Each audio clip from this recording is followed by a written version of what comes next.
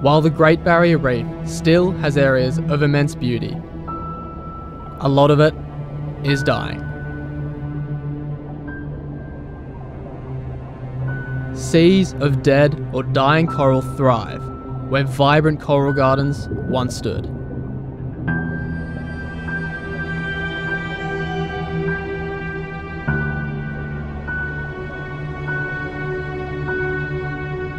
In the past 2 years, the reef has lost over half its coral.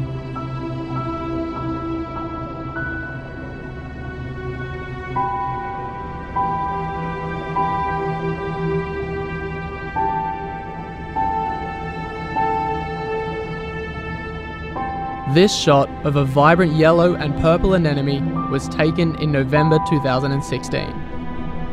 This is the exact same anemone 9 months later, bleached and pale white.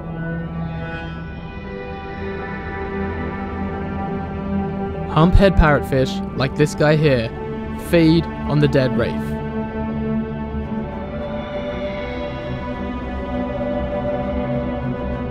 Luckily for him, there is no shortage of food.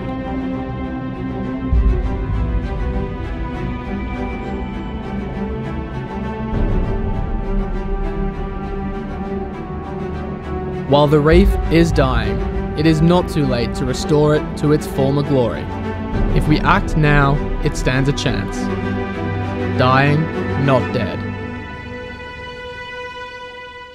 To put it simply, we don't have long to act. If we keep burning coal at the current rate, the reef will not survive. The best way of protecting our reef from climate change is to do everything we can to stop burning fossil fuels, to stop expanding coal mines through subsidies and taxpayer money. Greenpeace are constantly lobbying against this and are pooling their resources to help tackle these bigger issues.